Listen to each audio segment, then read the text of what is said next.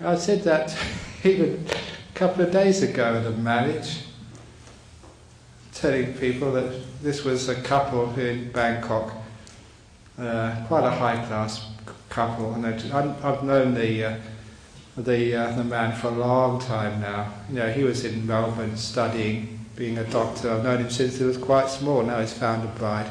So they came to see me in Bangkok a couple of days ago. You know what it's like when they're in love, about to get married, just really big-eyed and looking at each other, just really daft. And I said the same old thing. I said, Nam, I know you're going to get married soon, you know, to Dao, that was a girl. So Nam, you know, from now on you must never think of yourself.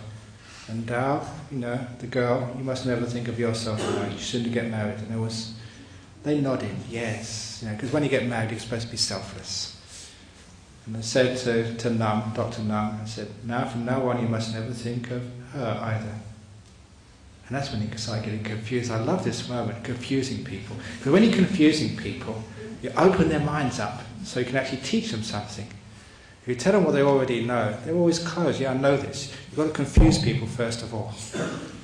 So I said, Nam, from now on you must never think of her.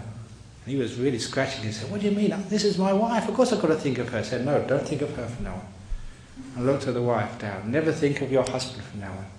And she was really confused. Because both are wrong. Thinking of the other person is Mahayana. Thinking of yourself is Hinayana.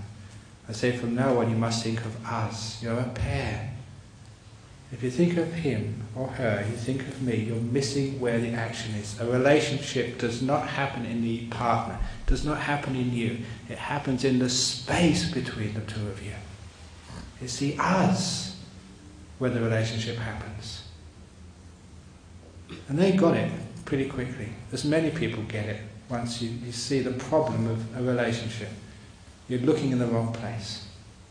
Either you're looking at yourself, what's in it for you, or you're sacrificing for the other person, looking at them. You're not looking at the space between the two of you, where us exists. Which is like the Hinayana Mahayana idea. In Buddhism, those two ideas are completely ridiculous. The Buddha never taught Hinayana, never taught Mahayana. The two are completely sort of dysfunctional. It's not about me. It's not about you. Even as a monk living in Perth for such a long time, I never sacrificed myself for you.